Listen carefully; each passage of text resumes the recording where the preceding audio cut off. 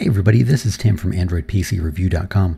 We get a lot of questions here about using game controllers on Android TV boxes, so I wanted to do a quick video on connecting the Xbox 360 wire controller to this Tronsmart Draco. Connecting the controller really is as easy as just plugging it in. The green lights in the controller are going to flash saying it's trying to connect. Now on the Xbox 360, they'll go solid green when it does connect, but not on the Android box. But as you can see from the screen, it's connected and you can select apps using either the D-pad or the left thumbstick. So I fired up Asphalt 8 Airborne to see how it performed. The game recognized right away that there was a controller attached, which was really good. The controller worked great in the selection menus, selecting with the green A button.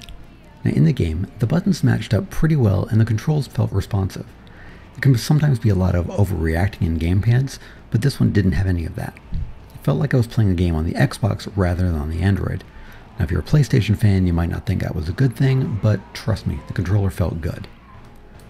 Now it's important to note this is only going to work on the Xbox 360 wired controller, not the wireless one.